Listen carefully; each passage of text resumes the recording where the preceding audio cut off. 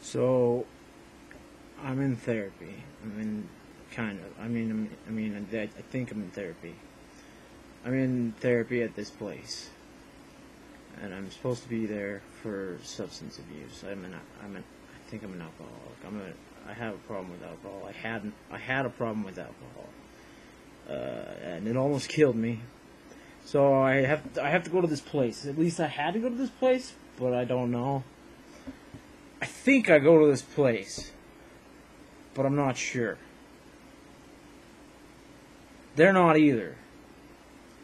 I've been trying to get them to release my paperwork to me, and I went down there to get my paperwork.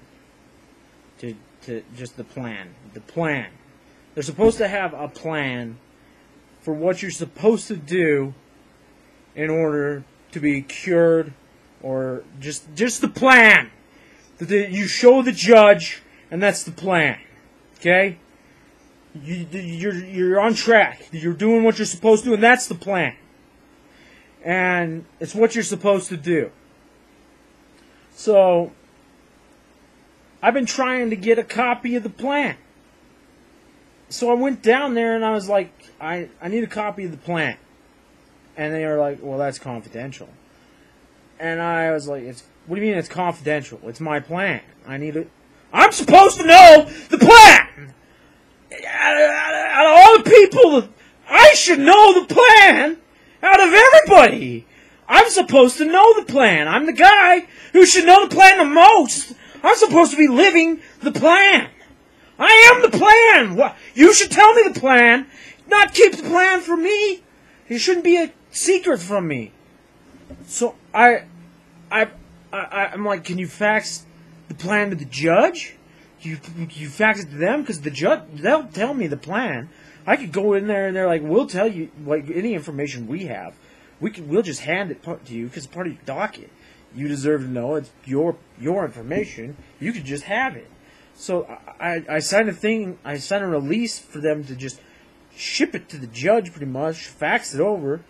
And I was like, okay, that's what I'll do. Here, I'll sign this, and then you could just send it to them. I did that a week ago. I go over to the court today. We don't have anything. They haven't sent it. Okay. So I give their office a call today after I went over to the judge. And they're like, well, we don't release it because of confidentiality issues. They tell me the same thing again. And I said, well, what do I have to do to get you to release it to me? And they're like, well, it has to be a therapist that releases it to you. Why does it have to be a therapist? Because of confidentiality issues, we have to keep it under lock and key, because once it leaves the building, it's not confidential anymore. What?